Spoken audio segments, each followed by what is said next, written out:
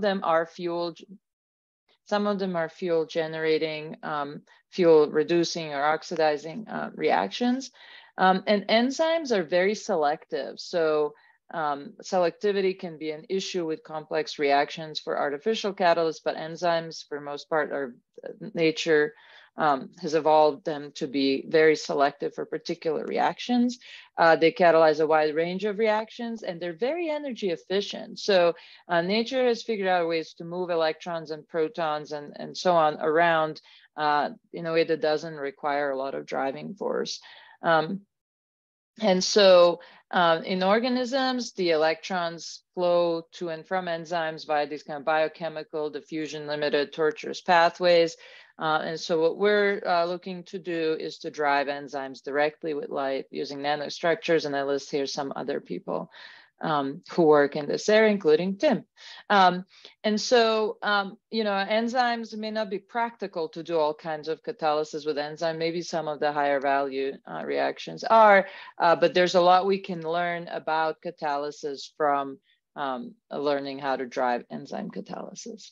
Okay, so why we're using semiconductor nanocrystals for this purpose, there's several reasons. One is that they're very strong light absorbers, and you'll see why that's important shortly.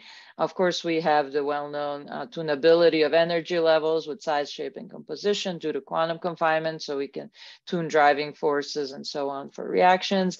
There's a lot of tunability in the surface chemistry, so when we think about interfacing nanocrystals and enzymes, it's helpful that there's well-developed surface chemistry for nanocrystals. And also their kind of size, their size is on the order of size of enzymes. And so here's, for example, a rod that's, you know, like 4 or 5 nanometers in diameter. And so we can think about making colloidal hybrids. Okay, so in this talk, I'll be talking mostly about nanorods as the light absorbers, cadmium sulfide nanorods. And I just want to point you to a recent review where it's more than 50 pages long. You know, everything you ever wanted to know about 2,6 nanorod shaped nanocrystals and their electronic and excited state properties.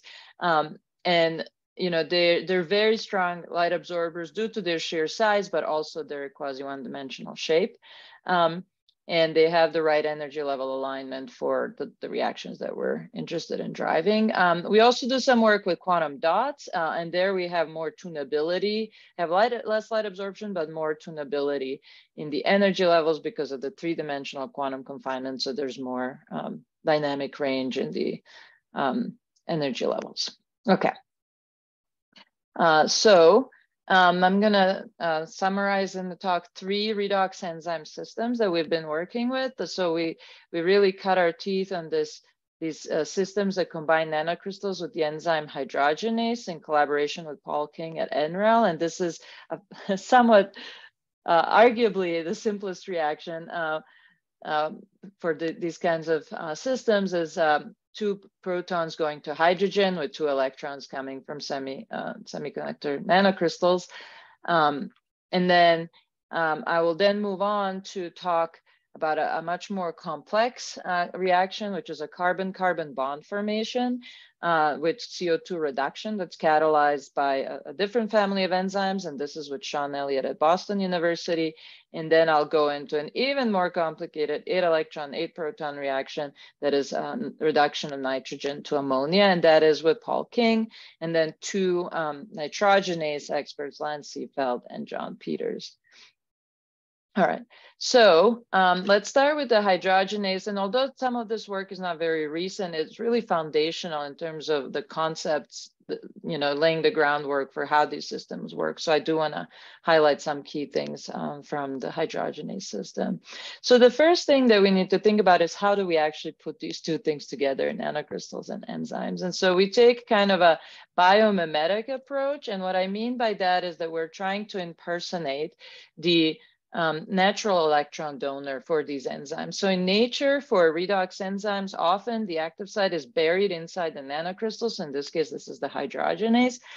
So the chemistry actually happens like pretty far into the enzyme. And then there are these iron sulfur clusters that act as electron relays. So in nature, there's a small protein called ferredoxin that injects electrons at this particular site. And the way this works is via an electrostatic interaction. So this is a charge map of the enzyme, and it's mostly negatively charged, but there is this positively charged pocket, and that's where ferredoxin comes in and injects an electron. And remember, 2 electrons to make a hydrogen.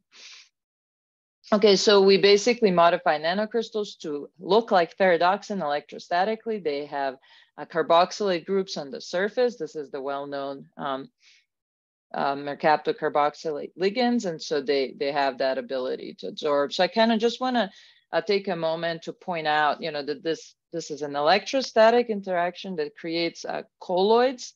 And one of the big challenges in our work is making colloidally stable systems because, enzymes require buffers, and there's a lot, pretty high ionic strength in solution. So there's quite a bit of tinkering, just to get things to be colloidally stable. So if you're interested in this kind of work, we are very happy to talk to you and help you get it working, because there's a lot of different ways that you can just get everything to precipitate. Okay, so we have things in solution colloidally stable. So the kinetics, the kinetics of that are relevant for these photochemical reactions occur on several time scales. So I kind of want to break this down into the important step. Okay, so the first step obviously is the excitation of nanocrystals, and under kind of typical solar intensity conditions, this would be on the order of 1 photon every millisecond. Okay, and the enzymes, depending on what enzyme it is, they can operate on time scales of milliseconds to a second. And so, if every photoexcited electron went straight, went into the enzyme, then the rate of electron injection into the enzyme would simply be equal to the rate of photoexcitation. But that's not always the case because, of course, electron injection into the enzyme competes with the electron hole recombination. So that competition is defined by the quantum efficiency of electron transfer. Okay, so that's the competition between the electron transfer and all the other decay pathways for the electron. And so in the end, the rate at which the enzymes receive electrons depend both on the excitation rate, which is easily tunable just by changing our light intensity, and that competition between electron transfer and recombination. Okay, so and then, of course, we also have to harvest these holes. So we so far are always doing sacrificial reactions where we're not doing anything particularly useful with holes, but we are harvesting them with various kinds of hole scavenging. And the time scales there are basically not particularly fast, but they're fast enough to keep up with photoexcitations, so that so that the nanocrystal can be regenerated before the next photoexcitation. Okay, so because of this importance of the electron transfer efficiency to the overall product formation, we've really focused on understanding the kinetics of electron transfer, so the rate constants and the efficiencies.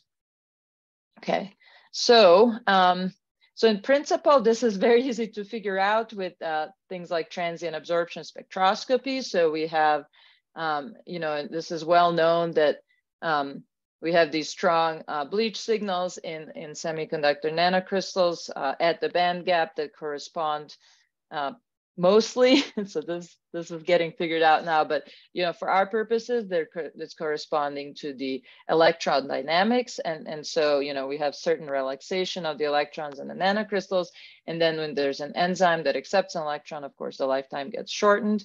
So a couple of things to note. This is work of Molly Wilker, my first graduate student. The time scale for relaxation is really long. Okay, 100 femtoseconds we're looking at as our time resolution to 10 microseconds. And so, this is a highly multi-exponential decay, and there are several things going on. And so, one of the first things we need to figure out is how to actually extract the electron transfer kinetics from these kinds of highly multi-exponential decays in nanocrystals alone and with enzymes adsorbed.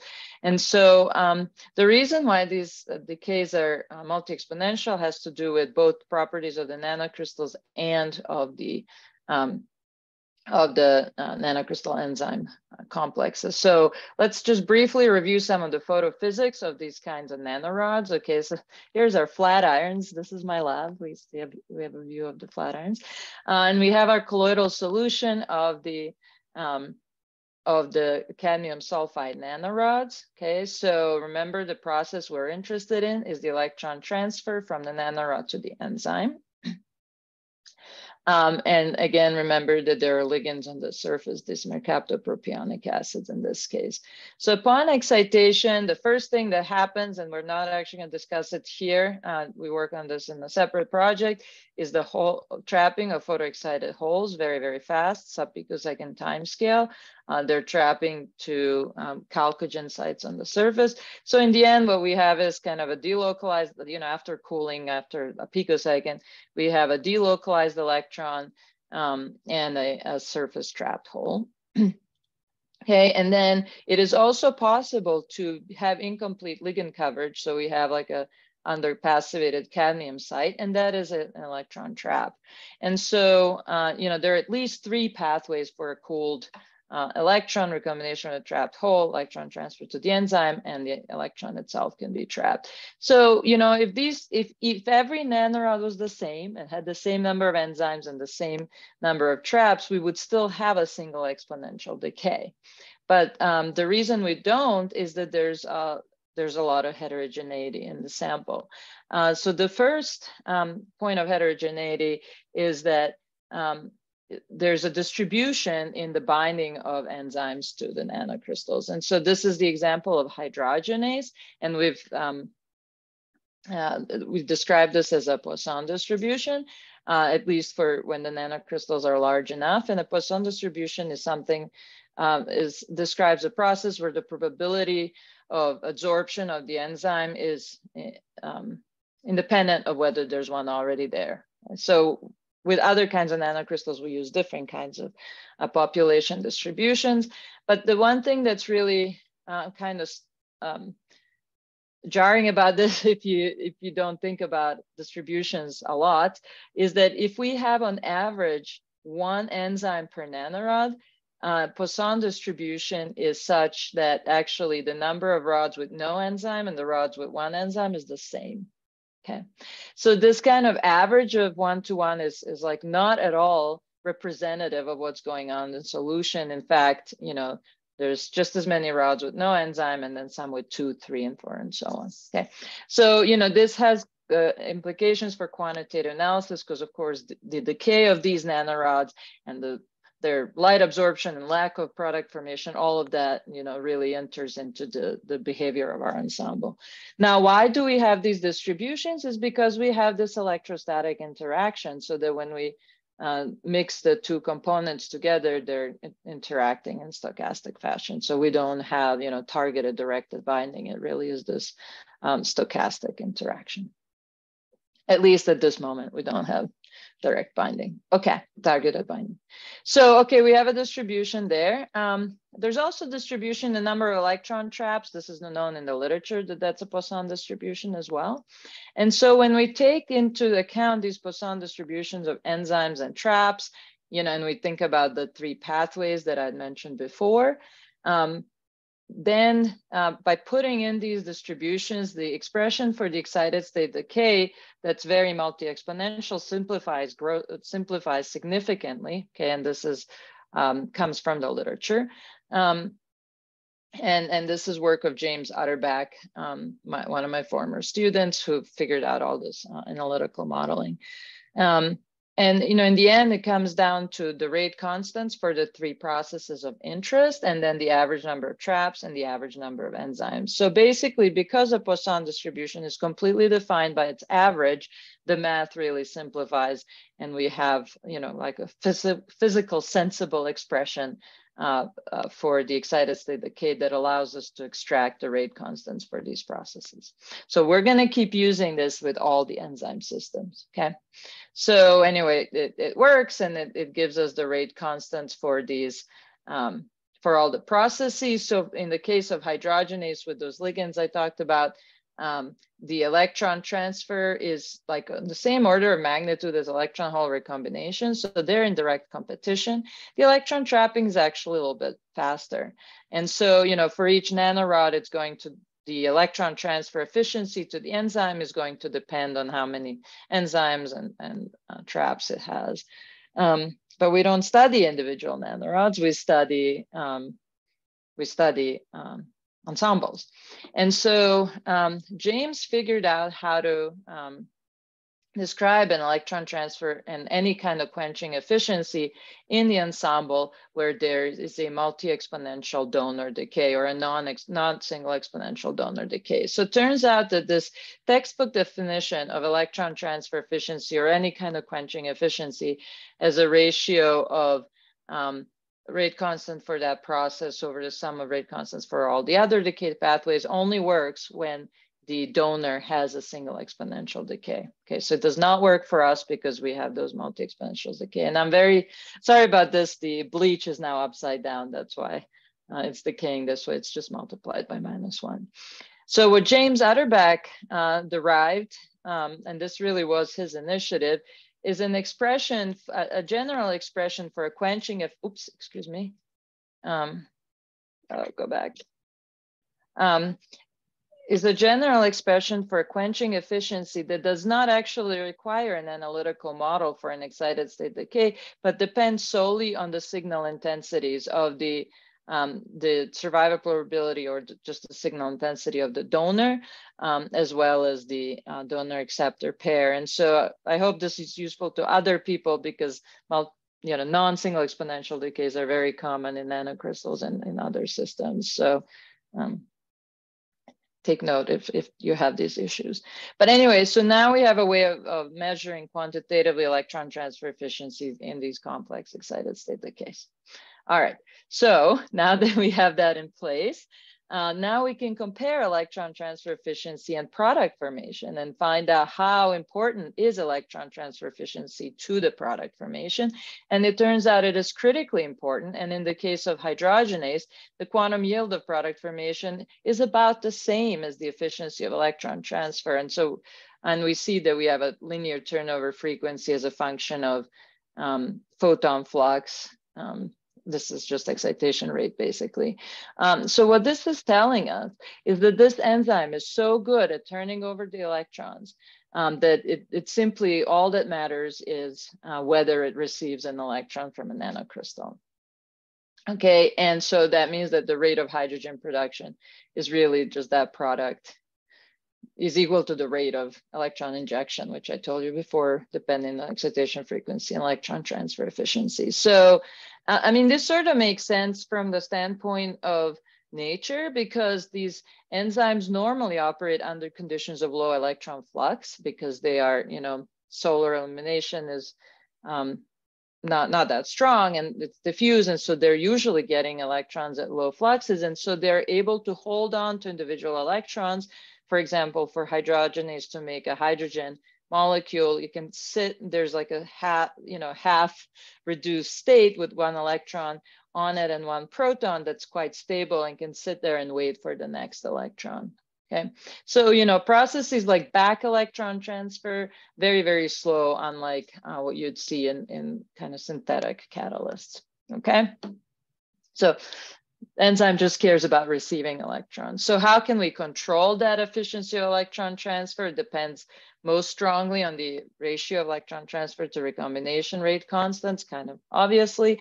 And so, you know, you probably were already thinking this, like, hey, you have these organic ligands that sit between your nanorod and your electron injection site, which is this iron sulfur cluster. And indeed, we see that the electron transfer rate constant depends exponentially on the ligand length. And so really the key to enhancing electron transfer efficiency is making the ligands shorter and shorter. And we don't have time to go. We've worked on this quite a bit. I can debate. We can talk later if there are questions about some of the challenges in changing the ligands. Okay, so I just want to kind of end there, the hydrogenase story, just to point out again this this thing, the enzyme is just so good at turning over electrons. It's a fast catalysis. And so it's just sitting there waiting for the electrons to come in. So what matters is just the competition between electron transfer and recombination. So to contrast that, I'm going to now move on quickly to the carbon-carbon bond formation reaction. Okay, so these are enzymes called oxoacid ferredoxin oxidoreductases. Doesn't really matter. My collaborator Sean Elliott works on them, and what they do is they take a CO2 and they bind and make a make a new carbon-carbon bond, and it's a family of enzymes, and they also use ferredoxin as electron donors. And so we did a very similar thing with this enzyme, nanorods with the same ligands, okay? And the enzyme, again, has an iron sulfur cluster where the electron injection presumably goes to, and then the active site is an organic species, actually, and the enzyme is a dimer. And so again, the chemistry is succinyl group, bound to coenzyme A, and CO2 is going into CO2 reduction and carbon-carbon bond formation. It takes 2 electrons to do this. Okay, so the first kind of striking difference between the system and the hydrogenases, I showed you before, the hydrogenase turnover frequency was linear with excitation frequency. And here we have a saturation behavior. Okay, and the saturation behavior is the saturation turnover frequency is the same as that of the natural system that's ferredoxin driven. And it simply has to do with the fact that this is a much slower enzyme. It's making large molecule transformations, and so it just operates at a slower rate. So that's fine, no problem. And then this here is the electron transfer and electron flux limited regime. But what's interesting here is that the quantum yield of product formation is quite low. Okay, it's only 1%. And so we looked into why, whether this has to do with the electron injection again. And when we look at the electron transfer, with nanorods and the enzyme, it's actually like somewhat similar to what we would see with hydrogenase. But the big difference is that when we bind the substrate succinyl-CoA to the active site, and that is thought to be the first step of catalysis, actually the succinyl-CoA binding, and then the electron would come in, then we see the electron transfer really shut down and get much less efficient. Okay, and so this is something that we scratched our heads about for a long time. Okay, and I just want to kind of point out the sizes here. So the enzyme is, about twice as big as the nanorod, but the molecule that's binding at the active site is, quite big. It's a quarter of the size of the enzyme. This is the succinyl piece, and this is the coenzyme A. And so before, hydrogenase was turning over protons to hydrogen. So, that's not a perturbation to structure of the enzyme, but this is a large molecule transformation. This is work of former student Hayden Hamby. And we see evidence that what's happening when this co-substrate binds is we see basically that it sort of weakens the binding between the nanocrystal and the enzyme. In the interest of time, I'll skip through. I'll just say that that's the evidence from dynamic light scattering, that when the substrate binds, the actually weakens the binding between nanocrystal and the enzyme. So we scratched our heads about this for a long time, about why that might be. And the key information came from Sean Elliott's group and Kathy Drennan, who got the crystal structure of both the enzyme and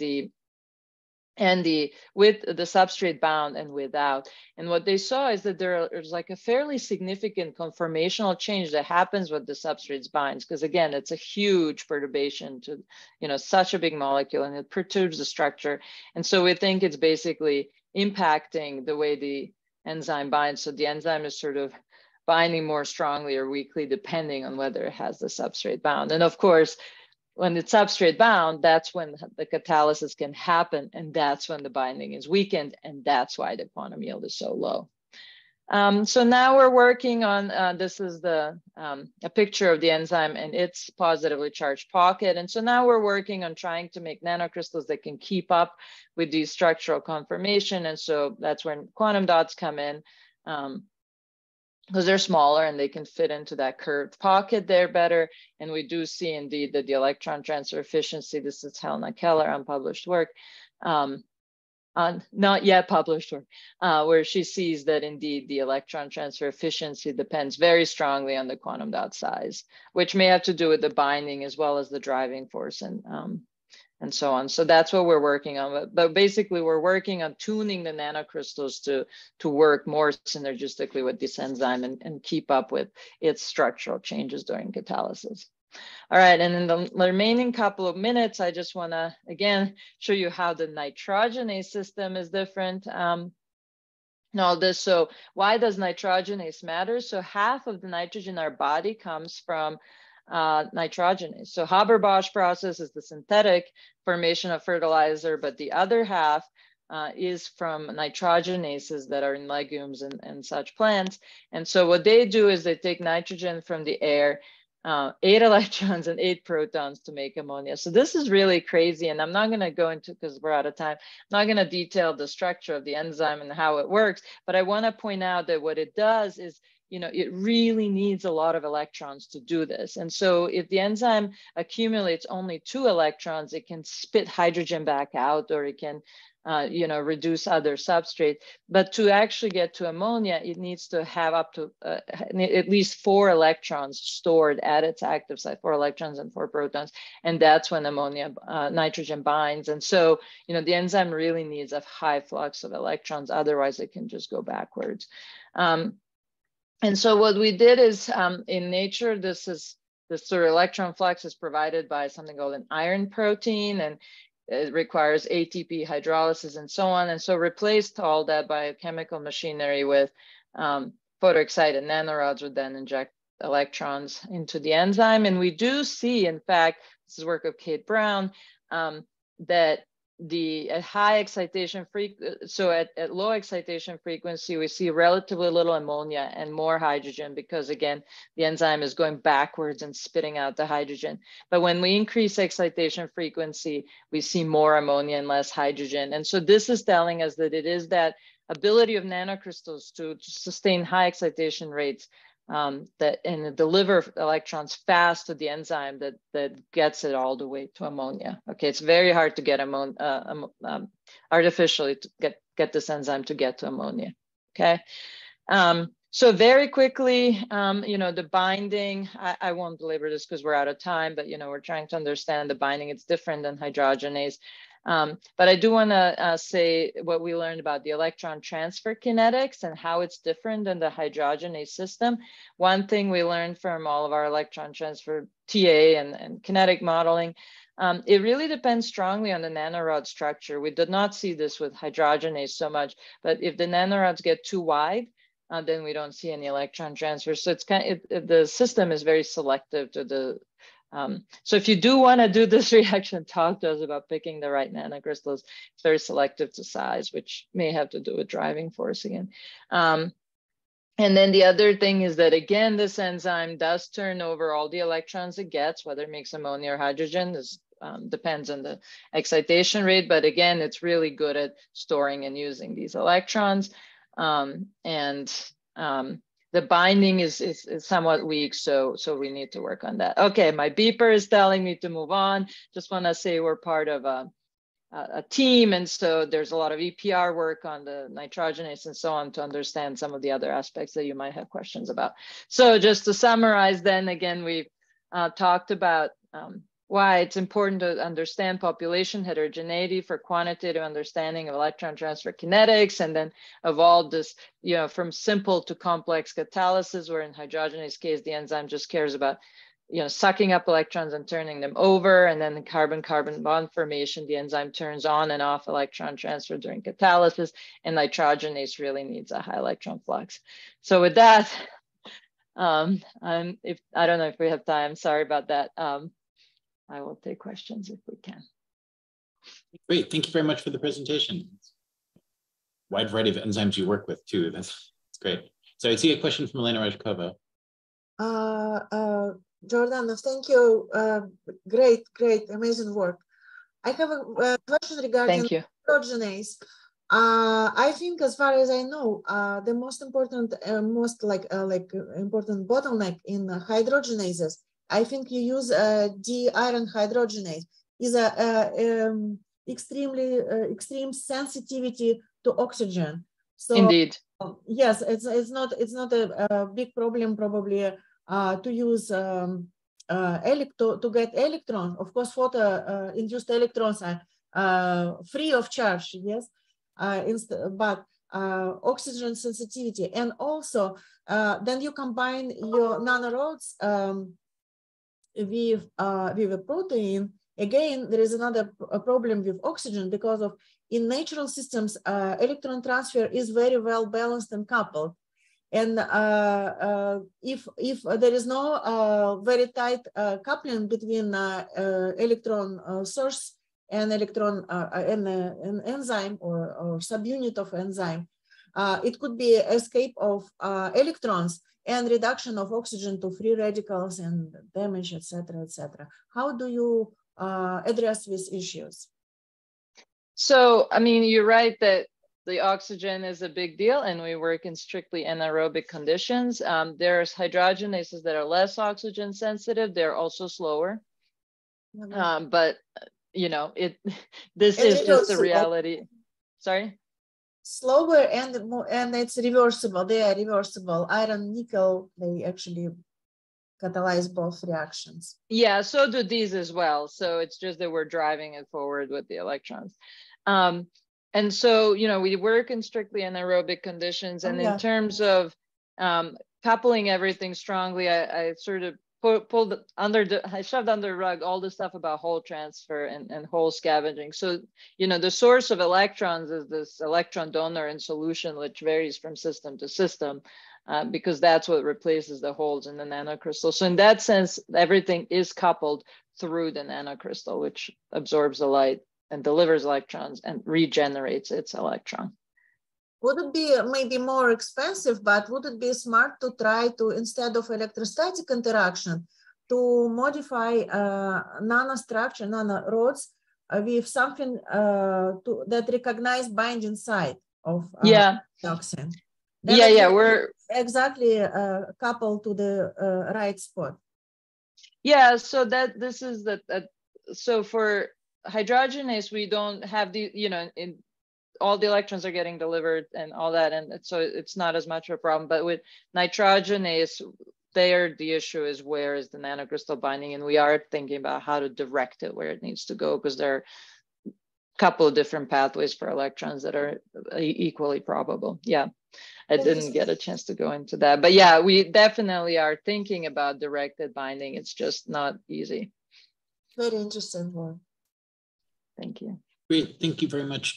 So in the interest of time, we have to move on. So thank you very much again, Gordana.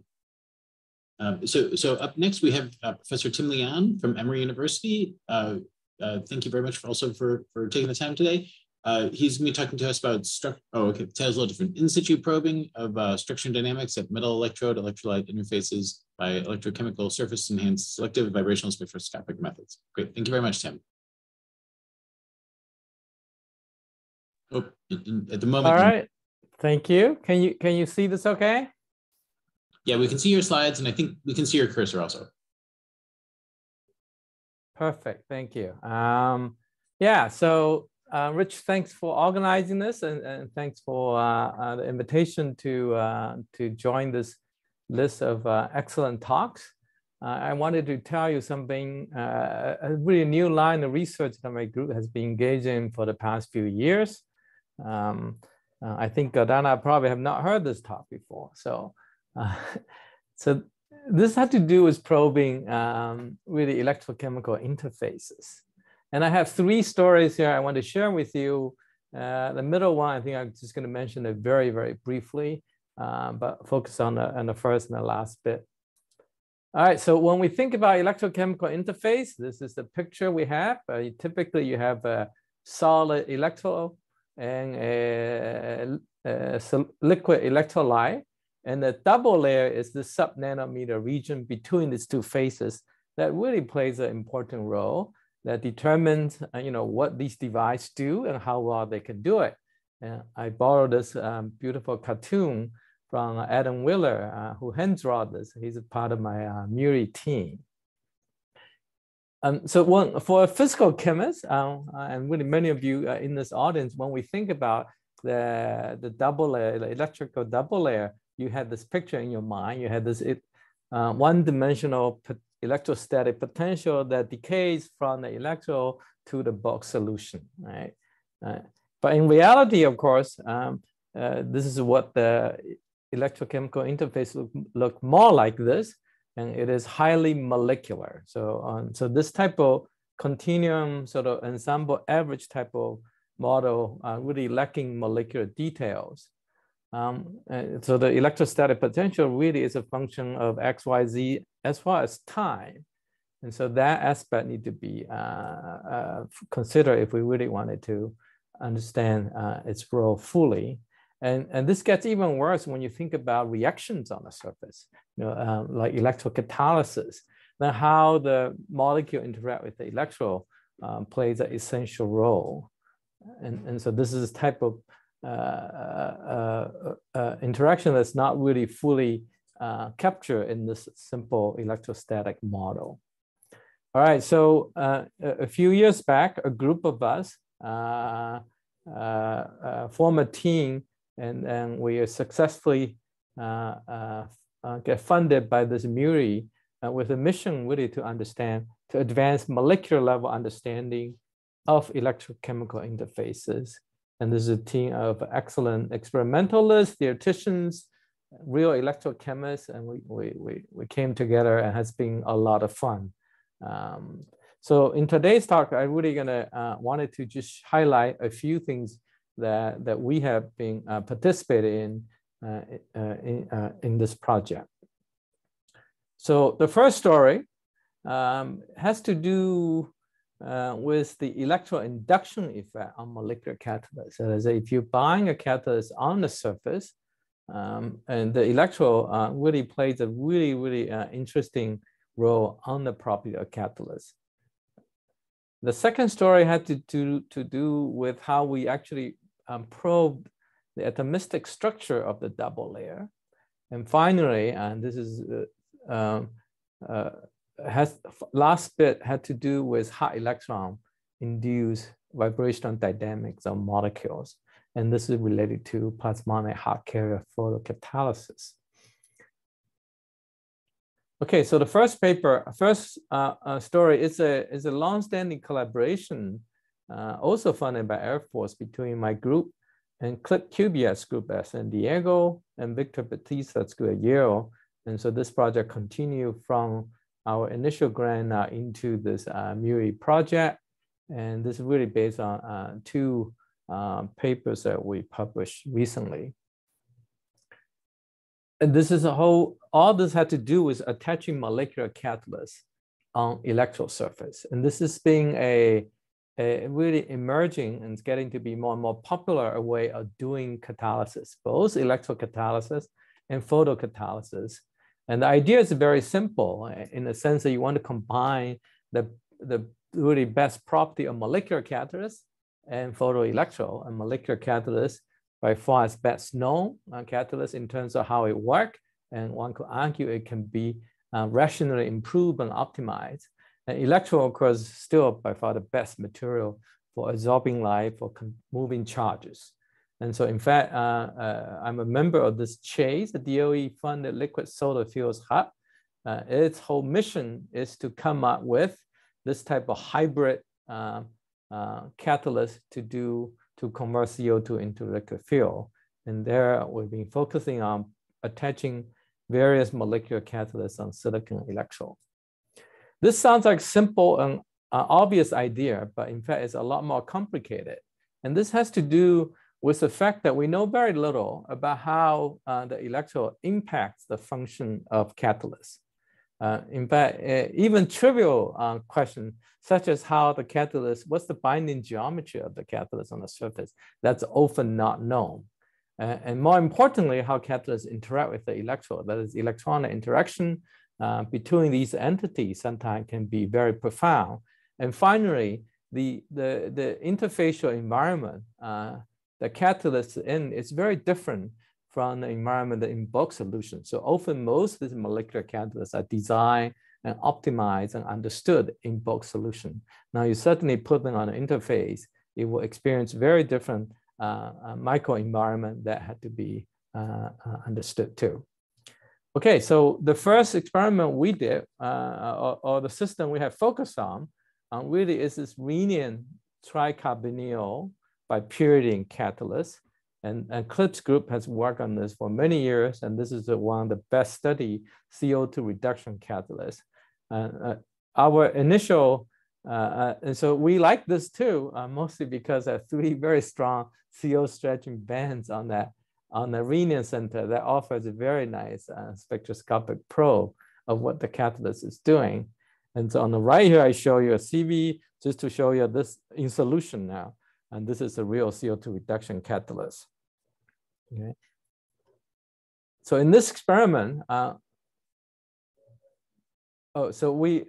the way my group, we're going to probe this. So in this experiment, we simply put this catalyst on the electrode surface as indicated in this cartoon here, and really ask the question of, as we change the bias, what happened to the catalyst.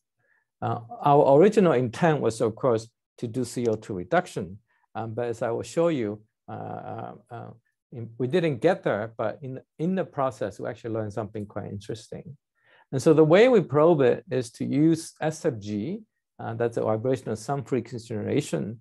I have to mention now, through MURI project, we have actually been developing multiple ways to look at molecular catalysts on surface. But in this particular study, we're going to use some frequency generation spectroscopy. And in the second project, we'll mention surface enhanced Raman. That's another way one could do it. So in some frequency generation spectroscopy, we bring an IR photon and a visible photon. So in this case, IR is broadband, visible narrow band, and they interact with the molecule and the surface and generate a third, generate a new field at the sum of these 2 frequencies. And that's why this is called some frequency generation. And so maybe the picture on the right is a better way to think about it. Basically, IR photon excite the vibration and we generate polarization, and that polarization is further interact with visible light, now generate a polarization that emits at these frequencies. And without going to any details, basically, whenever the IR frequency is in resonance with the vibrational transition, this signal is enhanced. And so effectively, you have a way to measure the vibrational spectrum molecule on surface. And being a nonlinear technique, this some frequency signal has 0 background. So therefore, it's a very sensitive way. And so you can measure submonolayer molecules on surface. So here's the experimental scheme. And so all we did was put in on this catalyst immobilized on a gold electrode. And then we basically make a simple electrochemical cell. And then we bring ion visible beam hitting the electrode and then measure SFG in the process. And we can just change the potential that applied to the gold electrode. So on the right here is a cyclovoltammogram of this system. So starting from, let's say plus 0.2 volt, if you scan to more negative potential, you actually see a small, to the most part, you see nothing here. So that means there's not much redox chemistry going on. But at about minus 0.8, 0.9 volt, you see a little wave. And that turns out to be the desorption of the molecule. It's a breaking of the gold thiol bond. And if you keep on going, now you start to see catalytic current. And this is the hydrogen evolution in this case. Okay? But if you don't go too far, you actually scan back. Interestingly, this molecule actually reattach. And then you can scan back to positive. You can do this back and forth. Okay. So in our experiment, we basically try to focus on this narrow spectrum potential region so that we can do this experiment repeatedly. So here's a set of SFG spectra as a function of potential. On the left here is a pseudo color plot. Here's a wave number, and then here's a potential, and the intensity of peak shows that in colors. On the right is basically the same data now plotted in a 2D way. So none of them is very clear, but if you pull one of these spectra, and they will look something like this, and I will look into it closely in the next couple of slides. But these type of spectra basically contains three sets of information. One is a peak intensity, right? So these peak intensity tell you about orientation of the molecule. The second has to do with a peak position. As you can see, this peak position indicated by this red line here and the white line here change with potential. And they actually tell you about the electric field strength the molecule is experiencing. And finally, even you move away from that CO stretch, you still see signals. And that turns out to be the signal of the gold and the double layer. Let me start out with the sort of non-resonant background. And so what I've been mentioning earlier had to do with the resonant response of molecule. That's a CO stretching mode. But of course, gold surface also have SFG signal, and the electric double layer always have SFG signal too. Okay, and so in fact, if you scan this, if you go away from the resonant, then you're really just looking at this bits here. And in fact, the signal actually interestingly going through. If you just plot the amplitude, actually going through a minimum at about minus 0.2 volt. And that turns out to be close to the potential zero charge of this electrode. So that's where the potential is zero between the electrode and the liquid. And that's why the signal going through a minimum. But you can verify that by electrochemical measurement. So the SFG actually offers a very simple way to measure this the potential zero charge, which is an important property of electrochemical system. The second information is more interesting to us for this study is the relative peak intensity. So I show you here two sets of two curves. One, the open symbol is an experimentally measured spectrum, and the blue curve is a computed SFG spectrum that correspond to this geometry. Okay, and so it's through this type of comparing experiment and computation, and we can get out the orientation of the molecule. And so basically this CO stretching intensity, these are three CO normal modes that are basically orthogonal to each other. And so in this measurement, we essentially measure the projection on the z-axis. So there's a very unique way, and so a very unique orientation for each of the relative intensity pattern that you measure, okay? Well, the signal goes a little bit funky in the sense go up and down. That has to do, these molecular responses interfere with the broad uniform response of gold, and that give you this plus and minus signs in this type of signal. But the main point is that SFG is a quite powerful way to determine catalyst orientation on the electrode surface. And so we're now using it to look at catalysts on semiconductor surface in our work with Chase. And the last piece of information has to do with the peak position. And so which is shown here now. And as you can see, when you start to go potential from about +0 to -1, you start to see the frequency moves linearly with potential, okay? And this is very well known as the vibrational star effect, okay? And so basically, in a simplest way to think about this is the V equals 0 and V equals 1 level of the CO stretching mode have different dipole moments. So in the plasma electric field, and they move by different amount. And so therefore the frequency difference or the frequency of CO stretching mode, and which is the energy difference between this level will change with the applied electric field, okay? So from this relationship, you could see we measure this frequency, and if we know this dipole moment difference, this is also called a stock tuning rate of molecule, then we could actually measure electric field strength. And so this is one of the things we did. And so Victor's group just take this type of optimized geometry of molecule on the electrode surface, and they just apply uniform electric field. And then they calculate how the frequency changes field. From there, they can compute what this delta mu is, okay? And then with that information, we can convert our measured frequency to an electric field. And we get our amplitude on the order of 1 volt per nanometer. And that actually agrees reasonably well with what you expect from a, a continuum type of model for the double layer. And so one will get a picture looks something like this. Right? So this molecule actually, we believe, sits well within the double layer, and that's why it's experiencing a large electric field. One interesting thing about this measurement, this dawned to us after our published our initial paper, is that this change of CO frequency is very large. Over the 1 volt potential that we tune, this changed by 25 Wave number. Okay, and so if you're inorganic chemists, when they look at this frequency, they basically will say the charge density on the metal, on the rhenium, changed very significantly. In fact, for people like Cliff, if they want to tune the catalyst, one of the things they would do is to change the different substituent groups on the bipurity. And from that, they can change the charge density on the rhenium center and move its frequency of CO, and also change the CO2 reduction activity.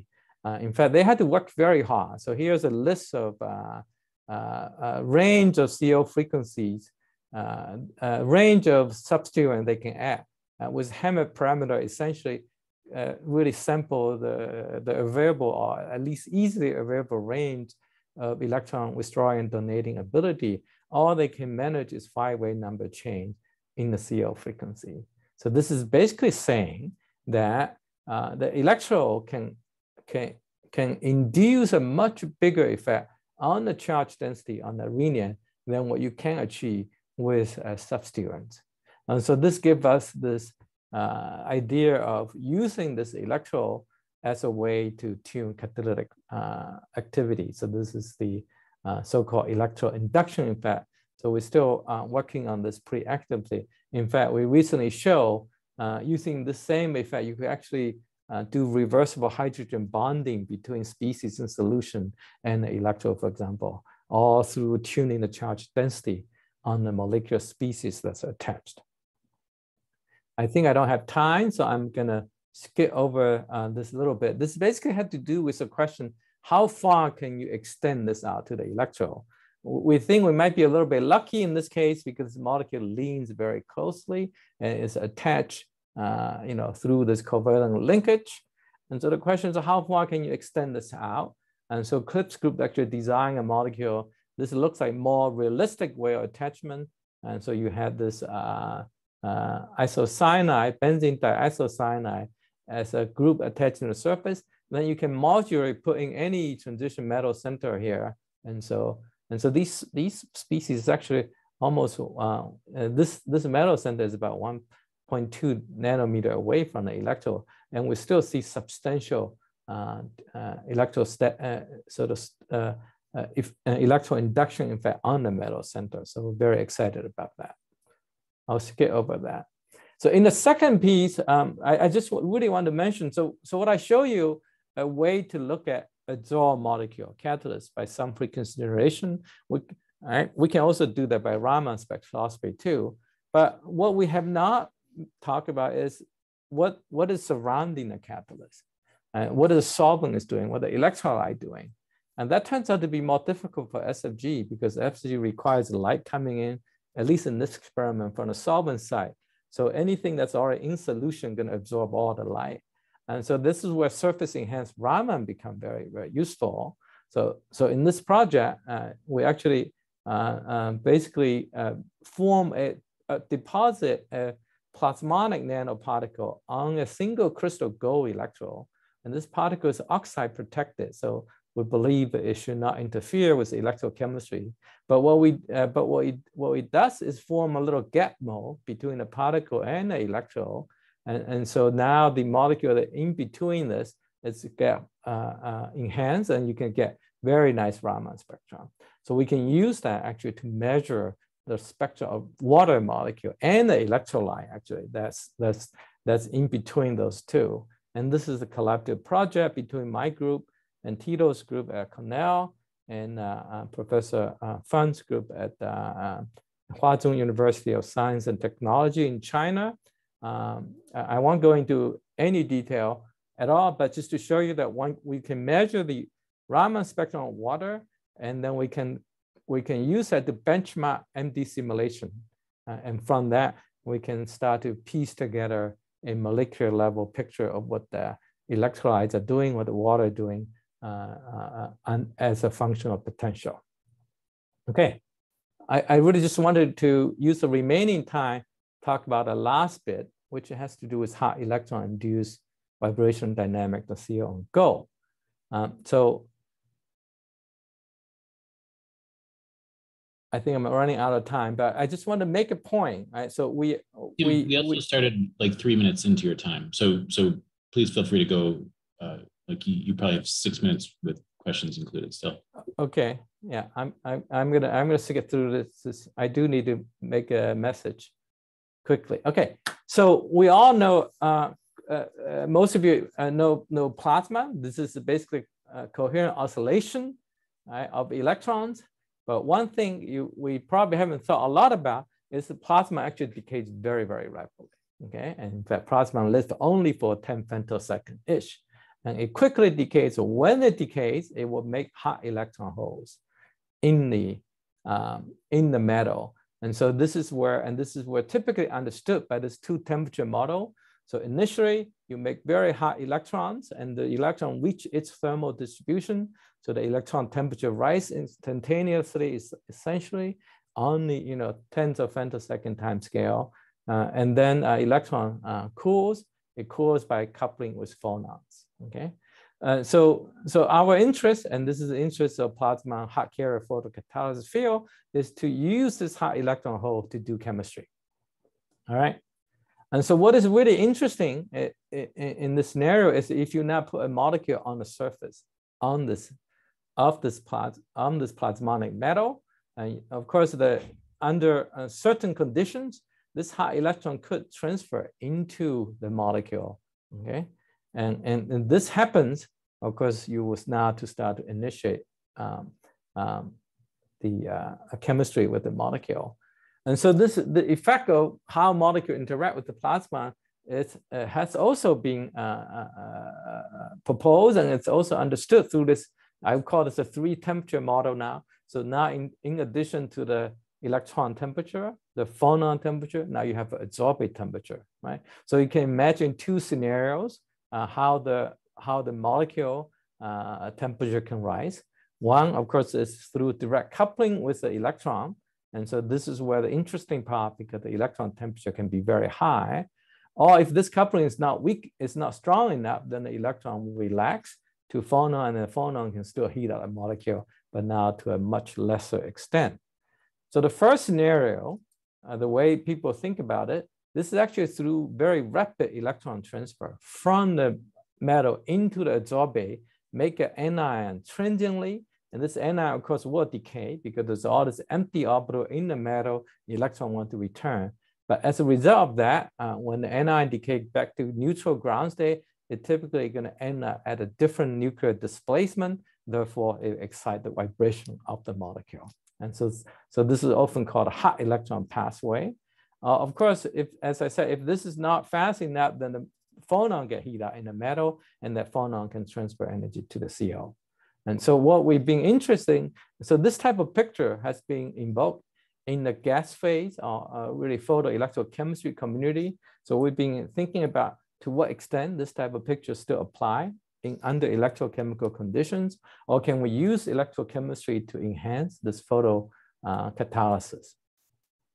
And we would do this by time result SFG measurement.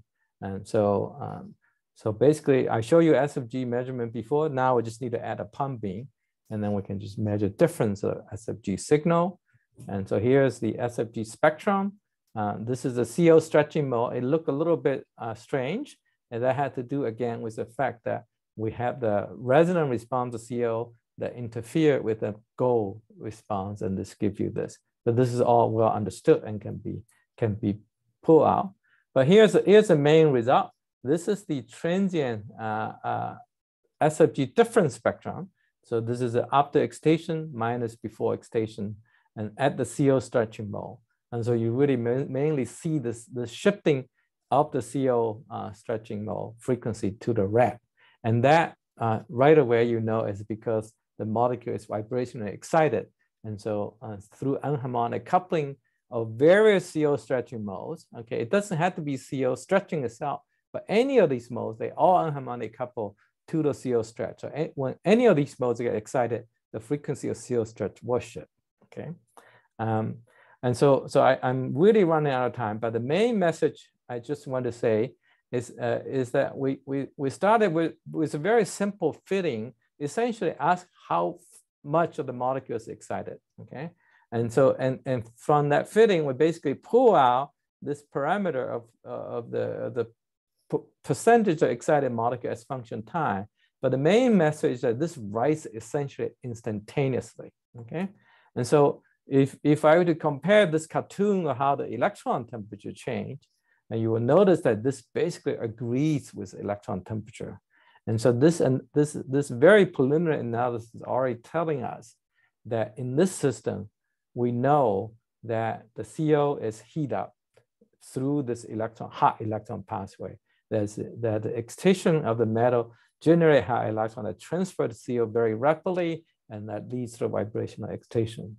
Okay, so we know this is very preliminary. So we are now actually in the process of analyzing in a much more sophisticated way, and that sophisticated way is to know the anharmonicity of all these modes and essentially how they couple to the CO stretch, and then you can give it each mode a vibrational temperature, and then really start to pull out which mode is selectively excited. So in the middle of doing that.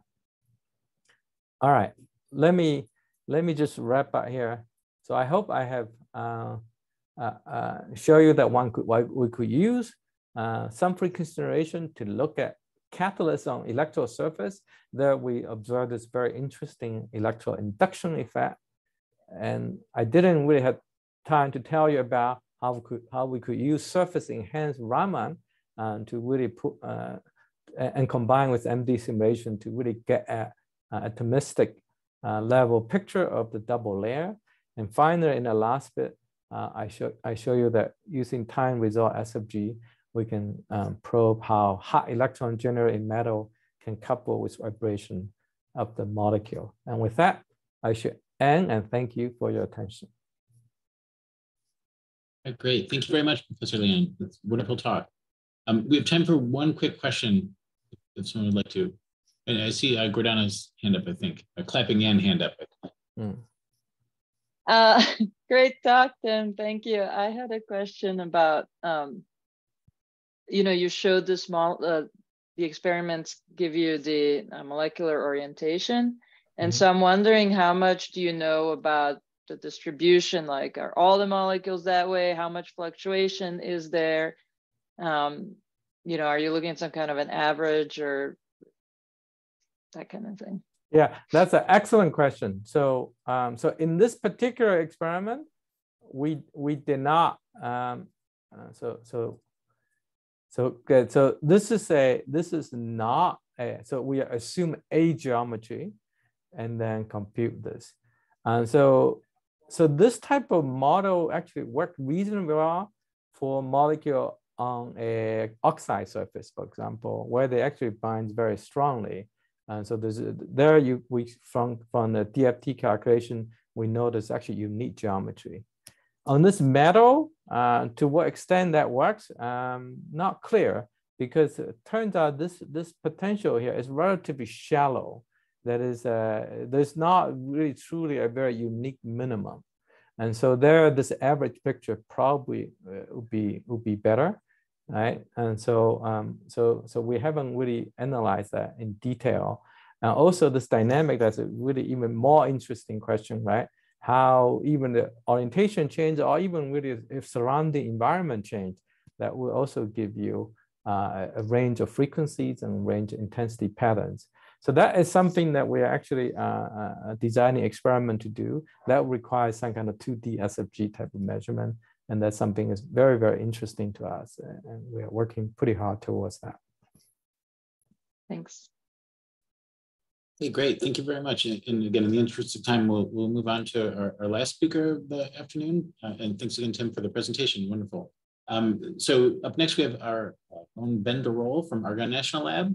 He'll be talking about spectroscopic measurements of heat transfer at organic and organic nanoscale interfaces. Who's Ben? Thanks. Yeah, so hopefully you can see it and hear me. Yep, we can see your slides, we can see your cursor. All right, great. So yeah, as Rich mentioned, I'll be talking, as my title suggests, about spectroscopic measurements of heat transfer. So a little bit more related to what Aaron presented earlier in some sense, there's a lot of ultrafast spectroscopy is mostly concerned with excitation across band gaps. And this is primarily concerned with vibrational excitation. So some motivation, at least within the field of nanoparticles, but also more generally, is that heat is generally, or most often, it's kind of a negative effect on performance. So usually makes emission properties worse, both in terms of intensity and in bandwidth, just through electron-phonon coupling effects. Detectors have to be cooled typically. You get roll-off effects in LEDs or similar kinds of effects from lasers, and the most common reason, or the most generic reason, is just relatively poor thermal transport. Means that those materials can heat up quite a bit, and then they start quenching emission or generating non-radiative pathways for recombination. So I would say this is a problem in almost all materials, and it's even maybe worse in nanoparticles in some respects, because at least in the solid state, they tend to have pretty poor thermal transport. So there's Ben, I wonder, could you move a little closer to your microphone? The connection, a couple of words here and there will not come through. Okay, so I hope it's better, but yeah, I mean, we can hear rather well. Okay. It might be a little better if you're closer to your microphone. Okay. So then I'll also note here, there's a few examples of the existing approaches that have been taken to study thermal properties in nanoparticle systems. On the left is a pump probe. I think it's a picosecond, nanosecond transient absorption of metal particles. And this works pretty well because you can directly excite the intraband or interband transitions in metal nanoparticles, and it pretty quickly becomes a hot particle. So most of the electronic effects are kind of gone relatively rapidly, so you can fairly readily isolate that you're just looking at a thermal process.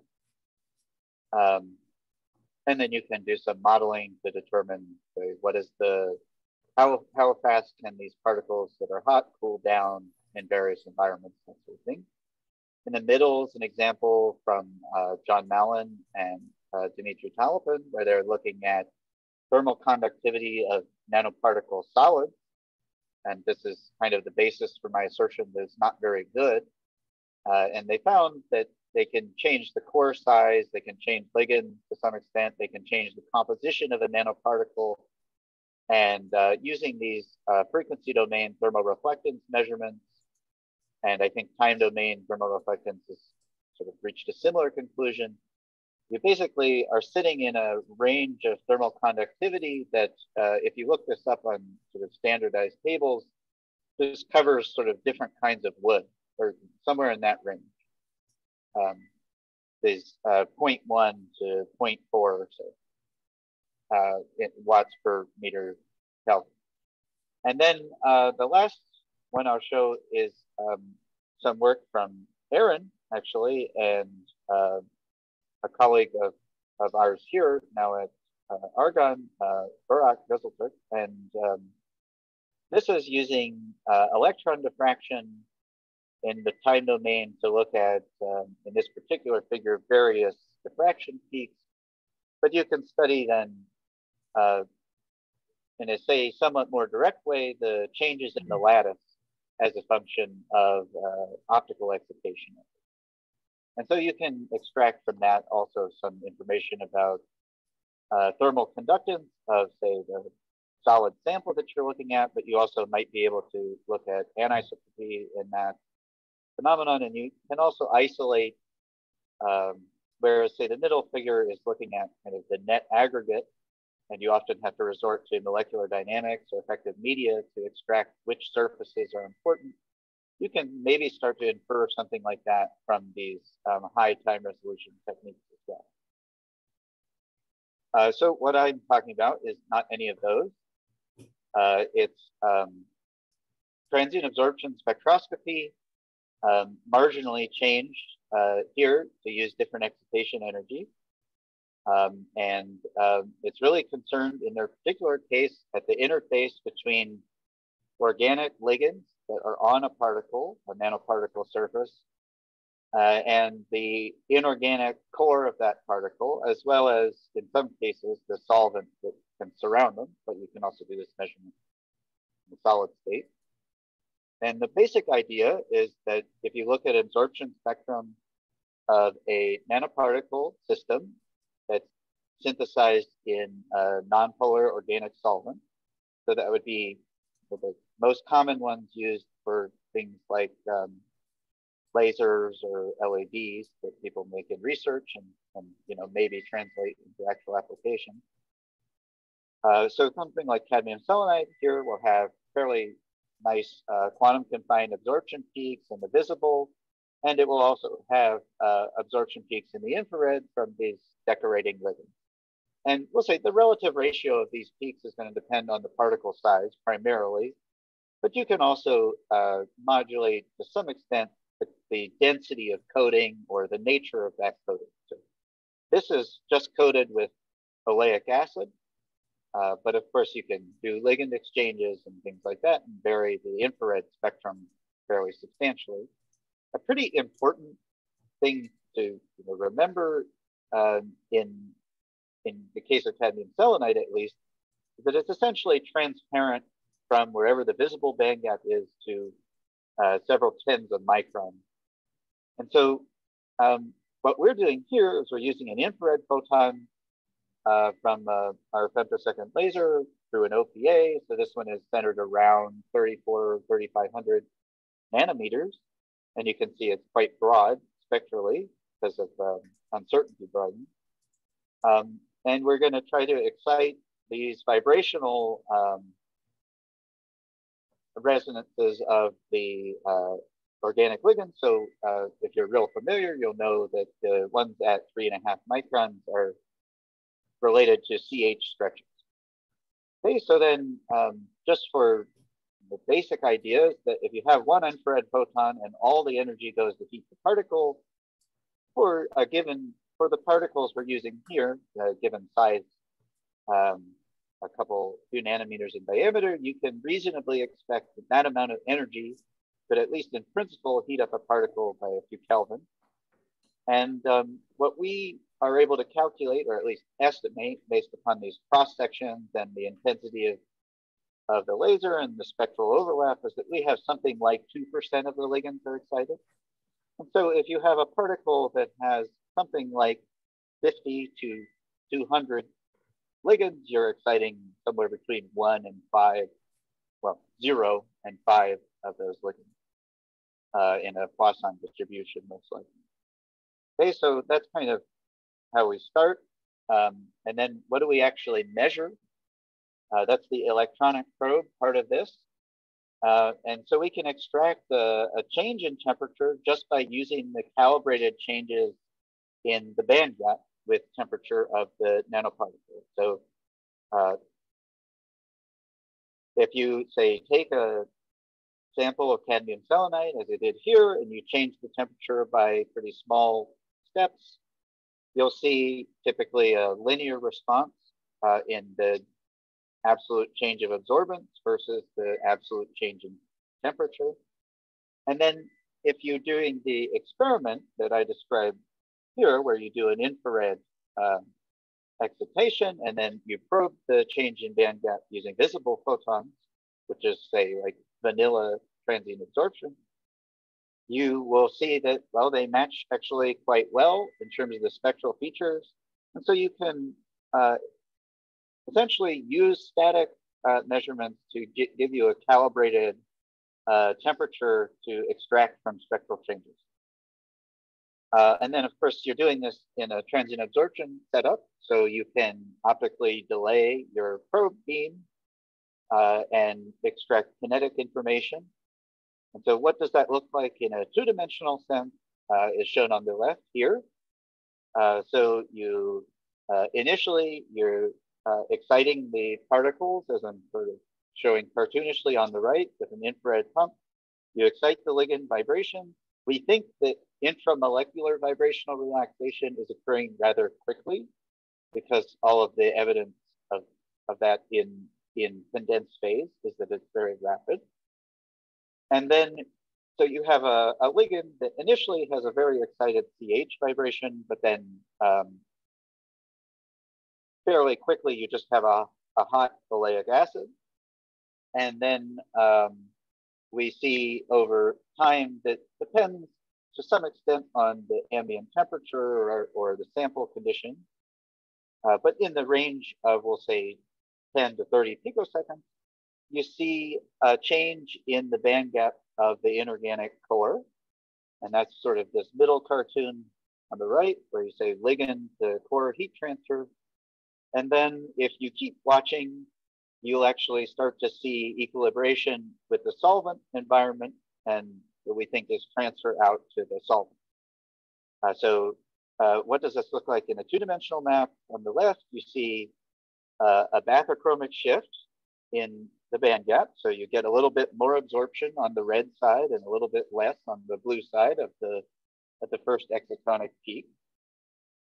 And first you get that and it increases a bit, and then around 30 picoseconds or so, we actually start seeing it cooling down. And the exact competition of the rising and falling depends on the sample and the solvent, and probably on some other conditions, which I'll get into. Okay, so this is experimentally what's going on. You probably notice at the sort of early time delays in this map, there's kind of all sorts of coloration.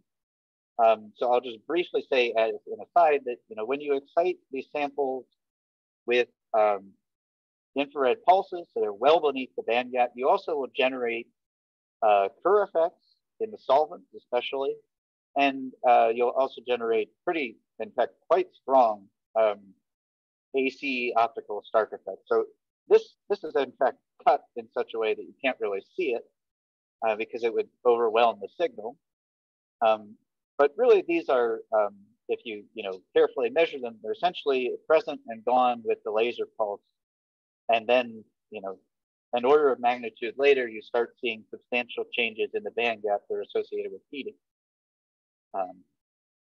Okay, so what kind of variables can you look at if this experiment works? Initially, we started looking at maybe obvious suspects, like, well, how does it change with temperature? And in fact, this transfer times tend to slow down with temperature, which is generally what you expect. How does it change with fluent? And this is in part related to the estimate we have for approximately how much of the ligands are excited. And that, well, over our range of fluence, we don't really see anything but approximately a linear change in the temperature rise that you can estimate, and also probably no real change in the rise time for this particular sample. So we're probably not in a regime where we're getting so many excitations per particle that we would see any kind of interaction or something beyond the linear addition. Another straightforward, or at least in principle straightforward, thing that we looked at in this study are if we change the solvent environment. And so one important note is You can't just do this in, say, typical hydrogenated solvents. They have a lot of absorption right here where all these CH stretches are. So you need to do this in a at least deuterated solvents if they're hydrocarbons, or you need to do this in some kind of infrared transparent solvent, at least infrared transparent at the pump wavelength. And so you'll note they're all deuterated if they're typical hydrocarbons. But what you can see in this case is the sort of rise and fall of temperature, and in this case it's delta A, it's essentially linear related to temperature for all the samples. And there are some subtle effects here. You know, the rise time, if you fit as an exponential, is not really sensitive to the solvent, and that maybe should be what you would expect, because the solvent probably doesn't affect the ligand binding onto the particle itself, although it might affect ligand conformation if you imagine something that's a better solvent or a poorer solvent. But you do see that if you look at, say, the heat outflow time, that you can actually see some changes, we'll say a factor of 2 or so in terms of how long it takes for the cooling process to happen in these samples. So say a good solvent, say one where you might expect the ligands to be well extended into the solvent rather than aggregated, tended to have faster decay time than poorer solvents. It's also possible, though not really certain, that you could just be seeing some effects from, say, aggregation in the sample. Because if you're looking at, say, a solid film of nanoparticles and doing this measurement, you see a rise due to heating, but then over the kind of time scale that we're looking at here, essentially no decay. And this is only really 2 nanoseconds or so.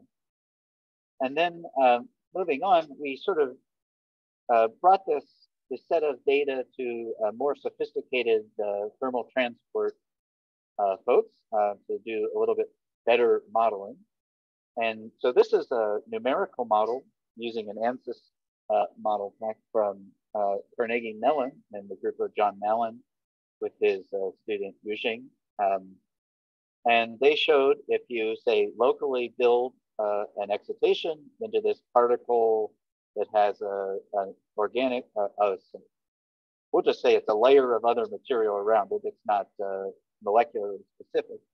And then a solvent of a different medium, and you can have it evolve with experimental data. And you see, initially you spread around the particle, so you get heat transfer among the ligands and into the particle, and then eventually you get heat transfer out into the solvent.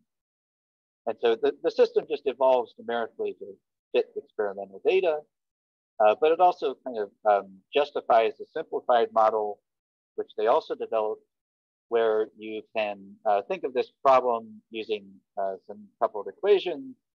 And you really are interested in 2 things here, because we kind of experimentally, we have a pretty good idea of the temperature of the particle. We have a pretty good idea of the temperature of the environment, being ambient and then measured. But what we want to extract from this is some kind of interfacial thermal conductances. And so using this model, you can extract these interfacial thermal conductances. It turns out that there's kind of some more complications to this, in that there's sort of local and global minima, and only one of them makes a lot of sense. But you can then take more than one scan. Obviously, if there are like 20 samples or something here, where we took different particles of different sizes and also different graph densities of ligands. So you can wash the same batch of particles different numbers of times or with different solvents to generate variability in the graph density. And you generate then some library of samples and do these measurements. And what they found is that, well, the graph density doesn't really affect this nanocrystal to ligand interfacial thermoconductance, essentially flat, but the graph density is proportionally related to the thermal conductance at the ligand to solvent interface. And so essentially what the thinking is that there's some kind of heat flow from ligands to particles is probably occurring mainly through, say, good bonds or strong bonds. And you can think of that maybe as bidentate bonds. But it's not necessarily that case. It could just be ligands that are particularly well aligned with the lattice in such a manner. But then the thermal outflow is sort of mediated by this ligand density. Or the degree of interaction between the ligands and also the solvent. Okay, so then that's kind of some recent work that's sort of in the process of being published now. Some other curiosities we found in doing this work is that if you go to low temperature, and I even subsequently found high temperature, and you're looking at solid films, you can actually launch acoustic phonons in these materials. So this is an lamellar platelets, so the cadmium selenide platelets that form long stacks of, say, hundreds of particles. And you can, of course, verify that using small angle X-ray scattering or TEM type measurements. But what you saw, or what I saw rather, is that in addition to, say, gross changes in the particle in temperature, with temperature, that you also see oscillatory changes that sort of ride on top of this. That's why I have this kind of residual written in here. They're not small. They are, say, like 30% of the signal at low temperature. But you do see, in particular, that they vary in frequency as a function of temperature and also to some extent intensity, where you get, say, something that is vibrating at about 1.7 gigahertz, and then it drops below a gigahertz above room temperature. And the thinking in this case is that what we're seeing is coherent acoustic vibrations of these stacks of particles, and this is extremely low frequency. So if you're thinking in terms of energy, this is like microelectron volts. It's far below the energy of acoustic phonons within a particle, at least any reported examples of that. It's even well below a lot of the simulated or measured energies of acoustic vibrations using, say, inelastic neutron scattering. And so this is kind of telling us that as you increase the temperature, you get a drop in this frequency, you're getting a softening of the spring, if you think of this in a Hooke's law thing.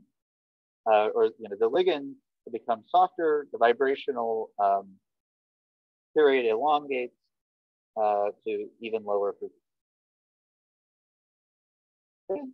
Another, say, curiosity we found in this is that if you're measuring something like inorganic versus organic nanoparticle lattices, you actually see this prolonged non-equilibrium in the hybrid perovskite. It's something that's also found within MAPBI or methyl ammonium lead iodide, using the same technique by Pei-Jun Guo, who was also working at Argonne at the time. So I would direct you to those figures if you're interested.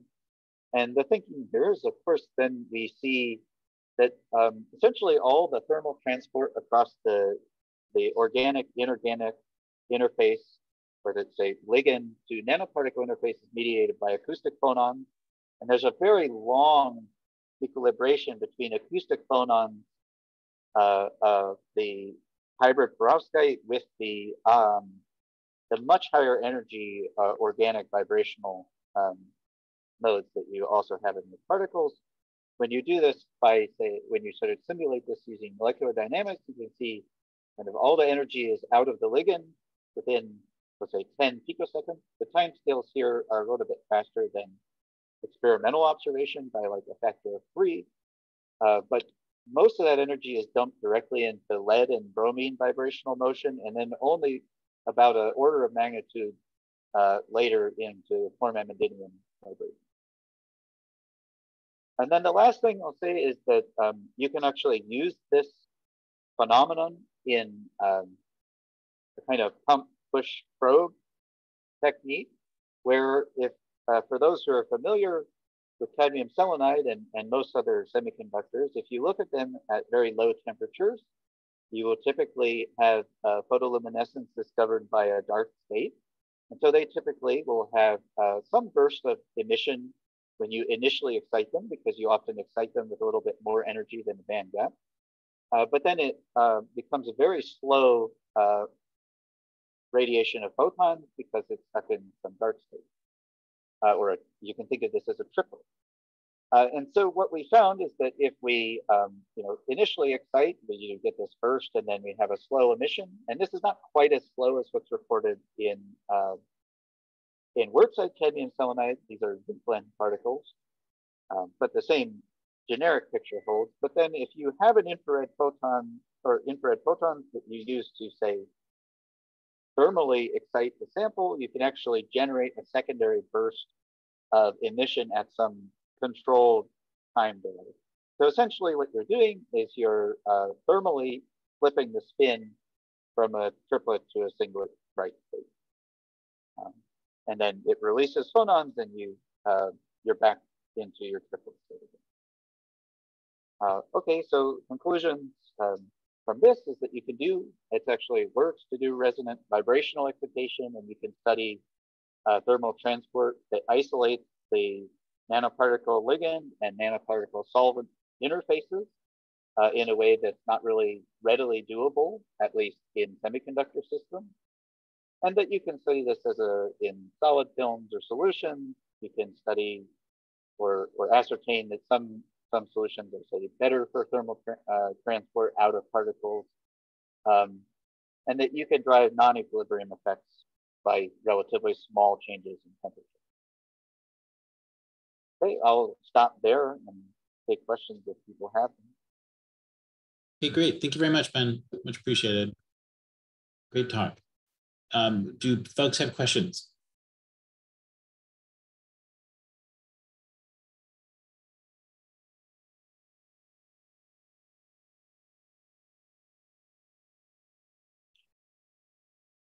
So I mean, I guess some thoughts also back to that picture of when Malin and Talipin evaluated thermal transport properties in the static domain. Are we evolving toward a picture where that seems, or I guess we're just at the interface, not considering particle to particle transport. You didn't highlight as much, but I know there's data where we can see the recovery is different when it's in films versus in solution form. So do you feel that those time domain measurements are consistent with this graph in the middle? Well, yeah, I think we have like kind of too limited a picture using the TA technique, right? Mm-hmm. That's the kinds of bulk thermal conductivities that exist in these reports from Talipin, or I think there's some other reports that maybe show a little bit higher thermal conductivities recently, but still we're talking about no more than a factor of 10. They all still point to fairly large barriers at various interfaces.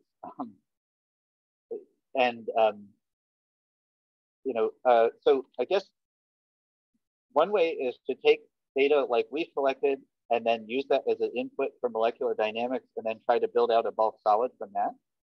And then the other way people have done this, which John has also done, John Malin has also done, is take the bulk data and then try to construct a local microscopic model that will tell you which interfaces are the most trouble.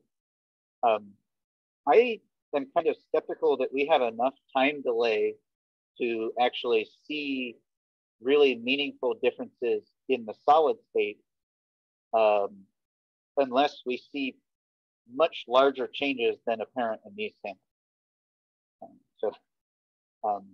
I think that the difference in the thermal conductivities here implies that there's some really slow diffusion processes that are probably not escaping the probe spot on any time scale we can access, if I were to guess. Right. Okay. Okay, any other questions? Okay, if not, thanks again, Ben, for the presentation. Thanks to all the speakers we've had in this workshop. It's been wonderful. I really appreciate the effort and time people have put into their presentations.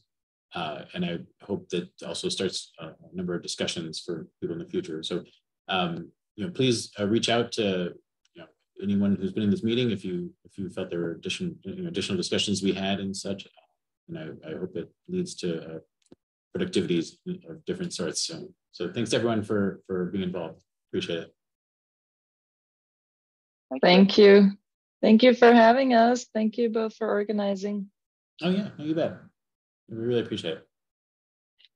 Take care. You too.